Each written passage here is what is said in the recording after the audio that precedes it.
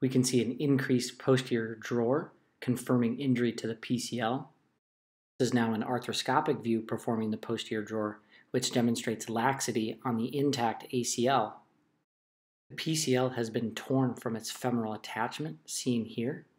I have now identified and retrieved the retracted PCL, and with the aid of anterior drawer, I can further mobilize this tissue. This patient has also suffered a medial meniscus root tear, seen here. Subsequently, a root repair is performed. Sutures have then been placed around the torn PCL tissue, and a grasper is utilized to plan for the site of the PCL repair onto the femoral condyle.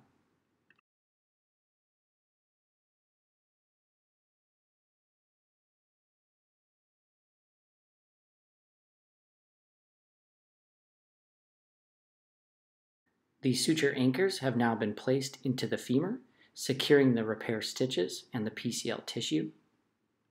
We can see now the ACL tissue has appropriate tension, with now appropriate tension and restoration of the PCL.